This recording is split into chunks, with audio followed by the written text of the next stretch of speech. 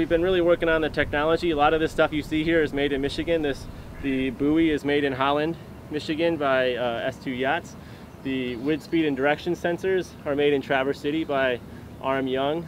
The wave sensor on board the buoy is made outside Ann Arbor in Dexter, Michigan. So a lot of great Michigan components, Michigan companies innovating and sort of keeping all these technologies relevant.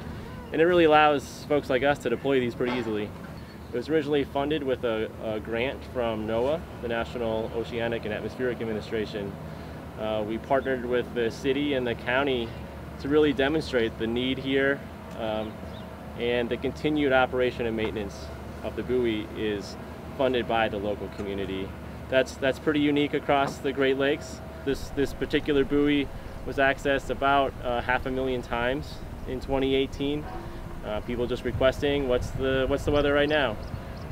Data also goes to the National Data Buoy Center, where it goes to the Coast Guard. Any search and rescue operations, they get instant access to this data. National weather forecasters in Grand Rapids that are watching for rip currents and high wave events. There's a lot of little microclimates and environments out here, 10 miles north, 10 miles south. Conditions can be just enough different that boaters are going to experience different conditions. So it's great to have these where you're at. It's really a community buoy serving the people that are going in and out of this harbor every day.